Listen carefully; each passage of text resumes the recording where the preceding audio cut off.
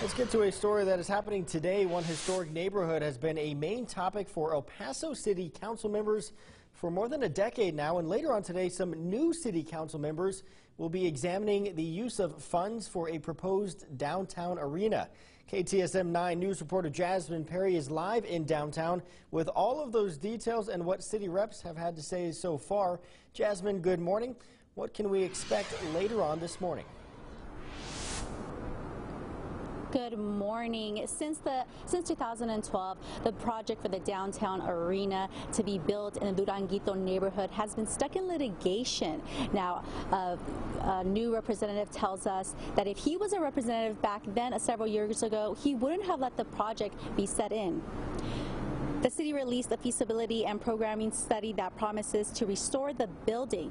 While there's a possible chance to keep a new venue, the three proposal models for the Duranguito neighborhood includes a 8,000-seat arena, a 8,000 indoor and outdoor seat capacity, and a splitting of 6,500 indoor and 1,500 outdoor. With each proposed model, the cost would be a $30 million historic renovation.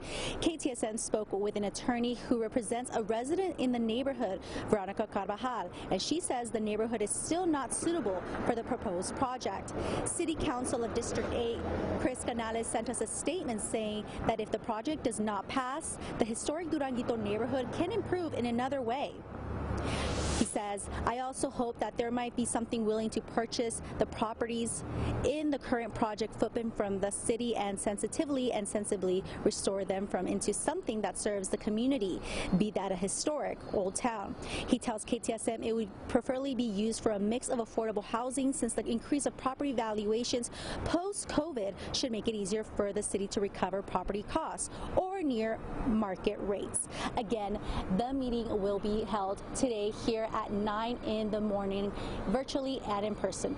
For more details on the vote, go to our website at ktsm.com. Reporting in downtown, I'm Jasmine Perry, KTSM 9 News. Jasmine, thank you for that update. In the meantime, we switch to